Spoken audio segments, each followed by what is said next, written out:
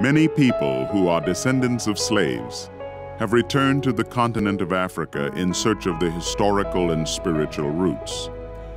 But most aren't aware of a long-lost Christian heritage and identity in Africa and in the Bible. Africa and the Bible, the River of Faith, next on Day of Discovery. Hello, I'm Wintley Phipps. The cross appropriately represents Christianity. But for some of us, descendants of slaves, chains are our reminders of a less than Christian past. For many of African descent, the faith of the cross is viewed as the faith of slavery, the faith of suffering. It was my honor to know Alex Haley, who more than any other human being of our time, inspired the descendants of slaves to search for their roots. But what can we learn by going back to the time before slavery? We can learn much about the faith of our fathers when we follow the river of our faith back to the days when the Nile River was carrying the salvation story of the cross deep into Africa. These travelers are part of a study tour sponsored by Gordon Conwell Theological Seminary. Their purpose is to look at evidence of early Christian belief in Africa. Dr. Catherine Krager leads the study tour. My hope was that particularly African American people, although persons of any color or ethnic extraction, might be able to understand the importance of Africans in the whole salvation history. I think this will be of his head. Though in her 80s, her stamina rivals that of her students. Arriving in Egypt on an overnight transatlantic flight, Dr. Krager immediately leads her students to a church, to an evening service held in a large cave on the edge of Cairo. The singing echoes around the cave, filling up the space. The experience is unlike anything those on the study tour have ever encountered, for they have never joined people like these in a place like this. These Arab worshipers are the garbage collectors of Cairo. In the light of day, several from the study tour return to the cave church. The sun reveals what the night had hidden, except for the smell. The stench of rotting garbage. Garbage everywhere, lining the streets. Garbage stacked in every possible place, piled on their rooftops. A city of garbage. The people search and sort through trash. Scraps of food are collected and fed to pigs. Even though pork is unclean meat to those of the surrounding Muslim culture, it's the meat of survival for the people who live here. And here, in a mountain right beside this community of refuse, open two large caves that have brought light and hope to those who come. Hope in the one who also suffered. Hope in his promise to return. The plight of the garbage collectors causes some students to feel a bond of fellowship in the suffering of their enslaved ancestors and a communion in Christ, who is their hope.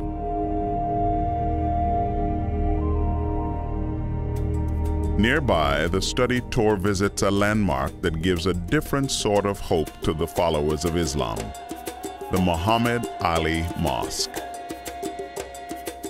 Worshippers kneel on carpets facing the city of Mecca.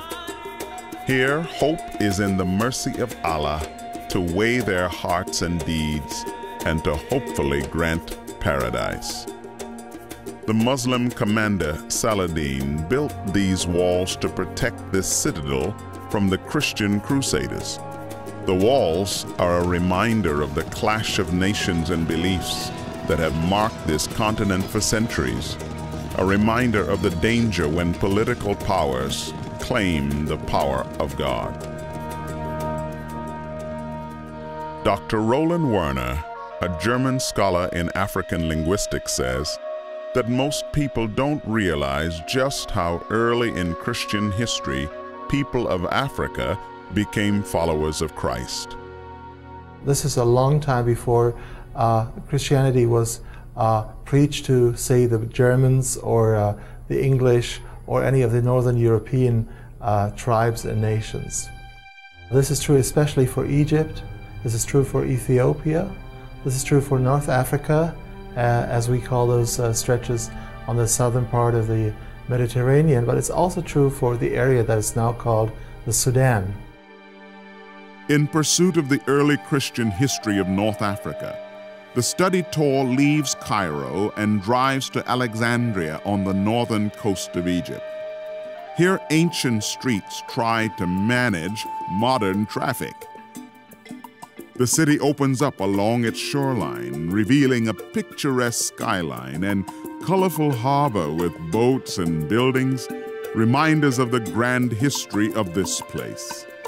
Alexandria was a Greek city founded by Alexander the Great in 330 BC. Alexandria's harbor became a major center for trade in the Mediterranean. A 14th century fort stands as a reminder of a giant lighthouse that once stood nearby, one of the 7 wonders of the ancient Greek world. An earthquake buried its light and tower in the sea. What most people don't know is how bright the light of the Christian faith began to shine from this region. Light that helped to change even the Roman Empire. Alexandria became the second largest city in the Roman Empire. The remains of a Roman theater with its gray and white marble benches are evidence of their presence. Chiseled crosses mark the time when this structure was converted to a church between the 2nd and 4th century AD. And from that time forward, many ethnically diverse Christian leaders across Northern Africa would help to shape and refine the foundational teachings of the faith they had come to embrace. Centuries later, and a world away in Boston, a man named Dana Gonzel questioned why anyone of African descent would be a part of the Christian faith. I never could understand why we as a people of color would embrace a God that didn't signify or symbolize us. It was even harder for me to embrace a Christ who had a Jewish background.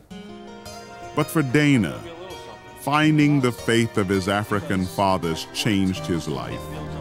And that faith even helped him to change from being homeless to building a shoe shine franchise and pursuing an education.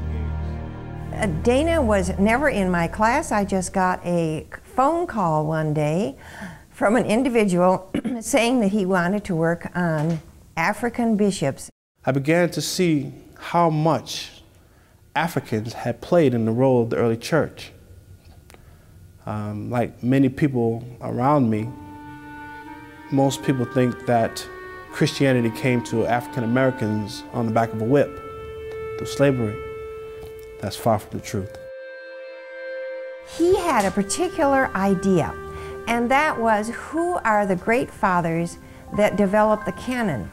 Canon is the books that are in the New Testament. These people were from Carthage, Alexandria, and Hippo. These were great men. And for the most part, these were fathers in North Africa. Athanasius, Cyprian, the great council determining where the canon was held at Carthage, the birthplace of Western Christianity. And what I began to discover was not so much that Africans had a role, women had a role, but Christians have a role, one that we all share. This is just Dana's passion, and he loves to tell his customers about it. He tells everybody he can.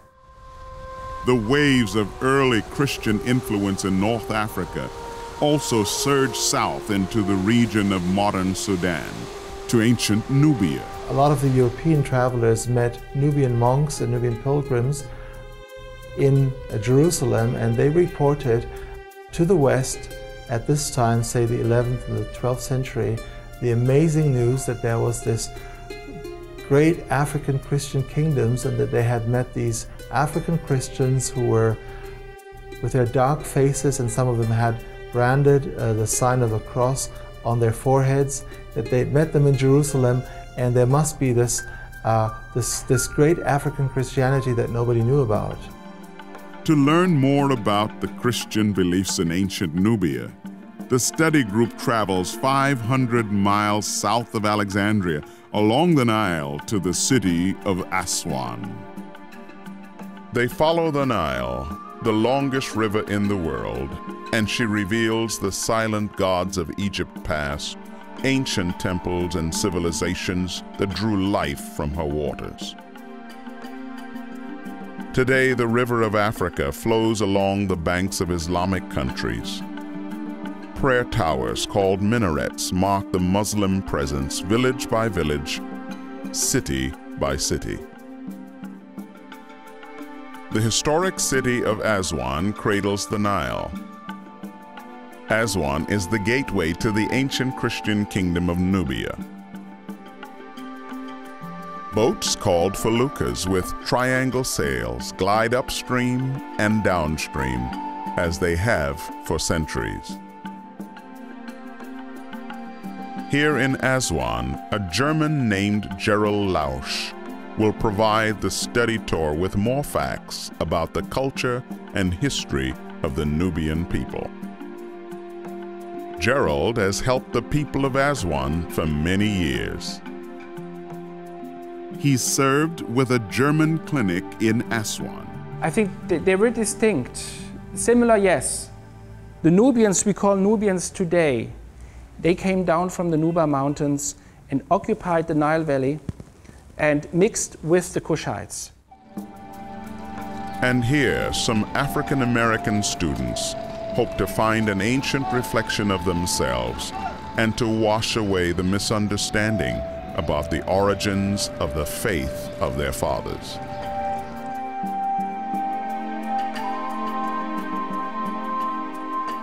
Today, the faith of most Nubians near Aswan is Islam.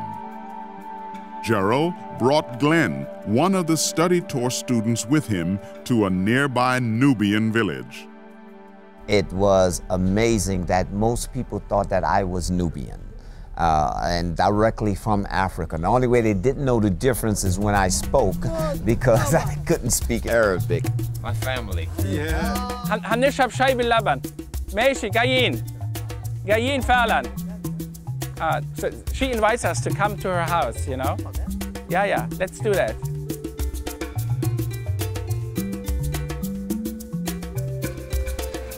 يا أهلا وسهلا، ازيك؟ أخبارك؟ زي الحال؟ الحمد لله.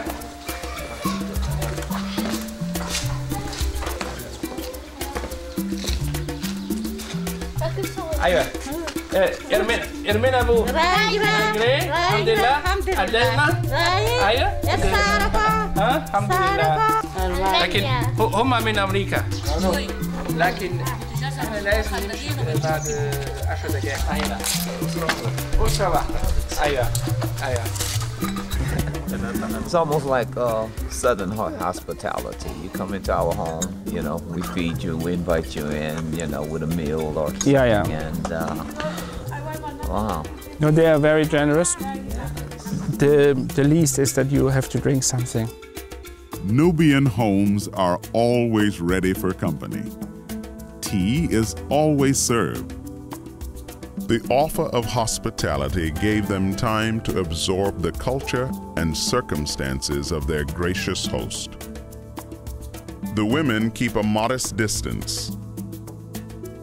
They invite Gerald and Glenn to tour the private areas of the home.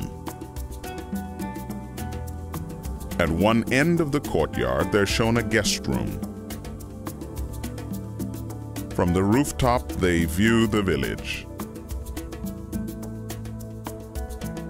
Other homes with courtyards can be seen. Nubian villages have always stretched out close along the river, their source of life.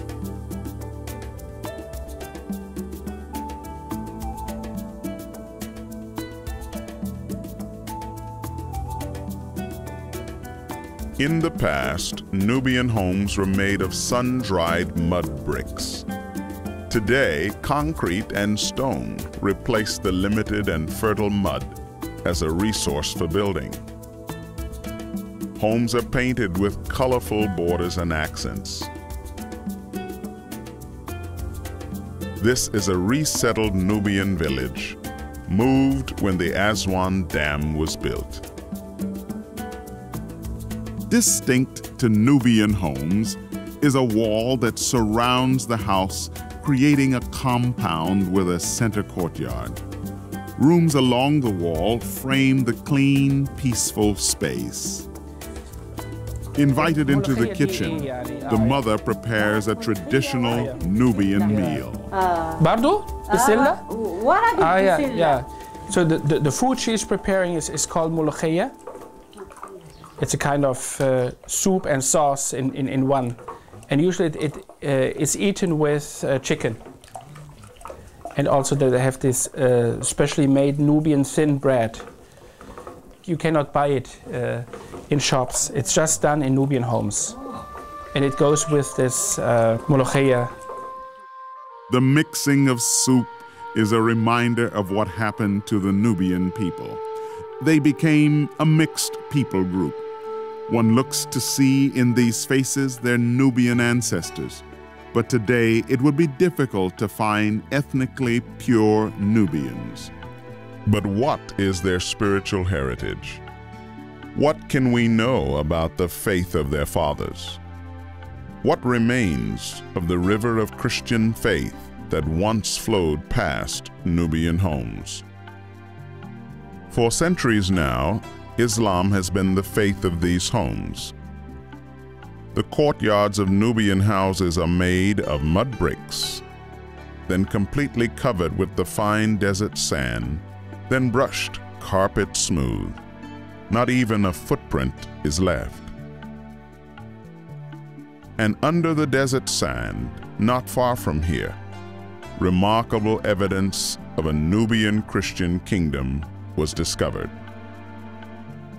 Discovered just before being buried forever by the rising waters of the Aswan Dam, which created Lake Nassar that stretches 312 miles in length. But just a few days before they wanted to quit working there, they came across an astonishing discovery. They found this fresco emerging out of the sand, and as they carried away more and more sand, suddenly they saw these beautiful colors, and they saw the Archangel Michael spreading his enormous wings 2.5 yards on either side. Over 3 praying men were standing in the fire, and they realized this was a depiction of the story of the 3 men in the fiery furnace, which we find in the biblical book of Daniel. They found over 160 individual paintings in that one church alone. And as this began to unfold, the world started to realize that this was a forgotten part of African church history, and that this was very important. What we now know is that there was a Nubian Christian kingdom that lasted for almost 1,000 years, from near 530 AD until the 1400s. The Nubian Christians, like Christians everywhere, believed in the basic facts of the Bible. They believed that God had showed himself in Jesus Christ. They believed in the virgin birth, the cross, the passion, the resurrection. They believed that Jesus Christ would come again. But there, of course, there were some things that they were especially intrigued with, and one was the cross being the symbol of God's victory over the forces of evil. And so we find a lot of crosses depicted, and they're not seen so much as a sign of the passion, but more of the overcoming power, the victory that Jesus had won on the cross over sin and the devil and the world.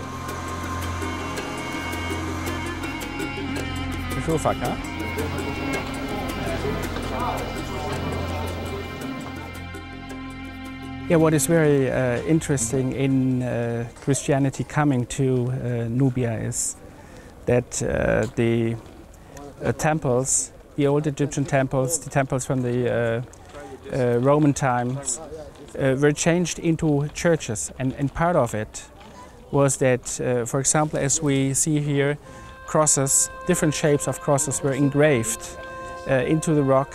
And on the other hand, deities depicted on the walls, they were defaced.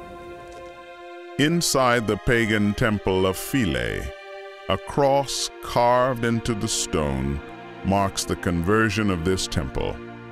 An inscription reads, "The cross has won. It always wins." One of the Nubian manuscripts which we found actually is a praise of the glorious cross, and it runs something like, "The cross is the hope of the hopeless, the cross is the life for the dying, the cross is the freedom for the slaves, the cross is the water for the thirsty, the cross is the salvation for those who are lost at sea," and it goes on and on and on. And they, of course, don't just mean the cross, but they mean the fact that Jesus had won the victory on the cross. But after almost 1,000 years, the faith of the cross was eventually conquered.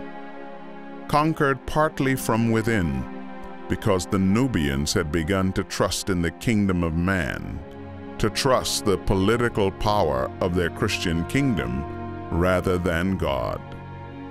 The words of Christ were forgotten.